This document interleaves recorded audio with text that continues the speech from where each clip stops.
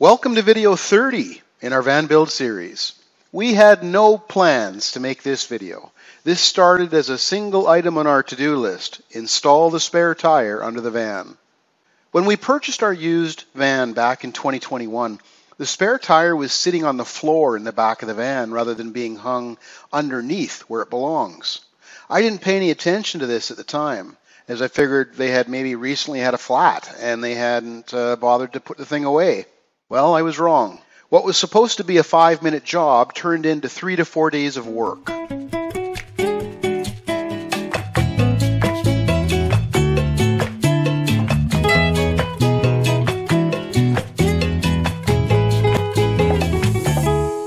Opening up our owner's manual, I went to the emergency section to learn how to remove our spare tire. Well, this is when I learned we had a spare tire winch. Oh boy. These things are evil.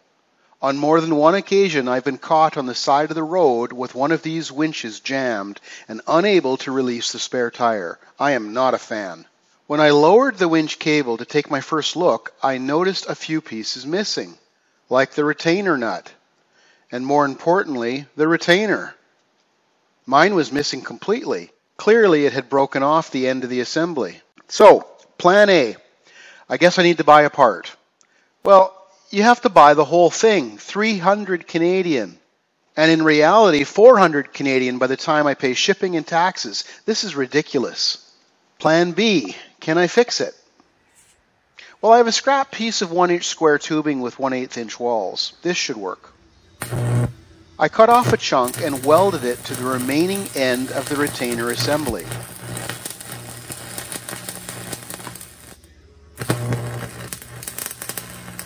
I also welded a bolt to the end of the square tubing to capture a lug nut hole. This will make more sense in a minute. No, that's not working. Oh.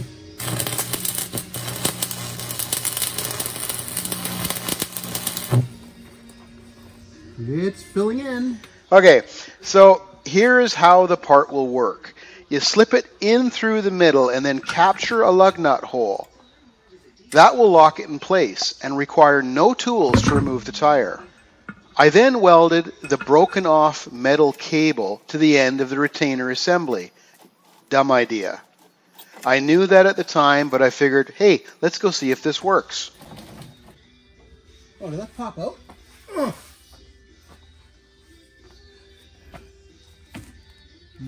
No, it broke off.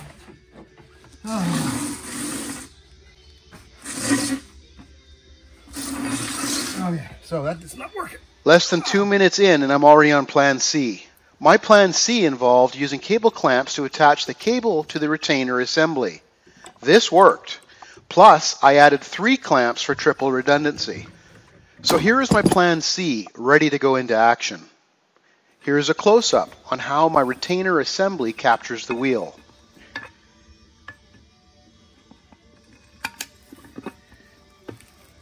Off camera, I completely removed the entire Ram spare tire winch system to see if the unit itself was serviceable. It's just 8 M8 bolts. 13mm sockets will do the trick. Oil on there, maybe. Here I'm reinstalling the unit using new hardware.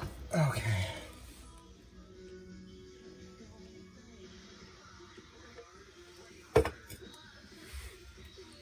Which one? This one. They have done a decent job on the center hanging point.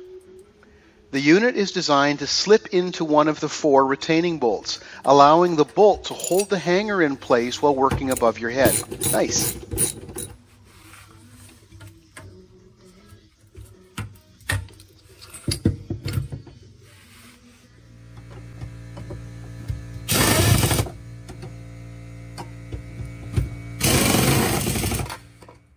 Okay, before I crank up this spare tire, I noticed this heat shield is cracked. Bet you that's making noise. It's essentially protecting the tire from the muffler. The tailpipe's right behind it. So I'm going to quickly fix that before I put the tire in place. Close. There we go.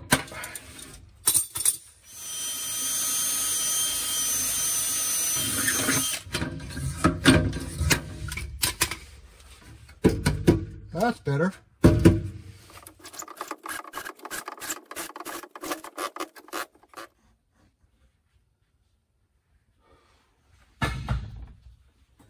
pretty good.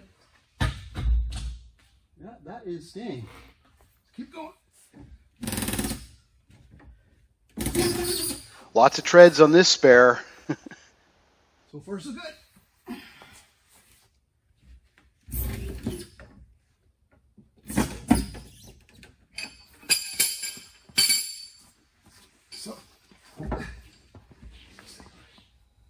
So I have to shorten that. Well, just over 4 minutes in, and I'm already on Plan D. So here is my retainer assembly as of the end of Plan C. It's too long.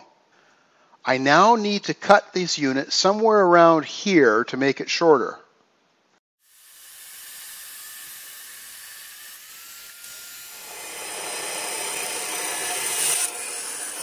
With the handle cut off, I gradually drilled out a hole with a large enough diameter to accommodate the winch cable. A few minutes on the grinder to clean up my cuts, and once again, reassembly. Let's see if it goes all the way up this time.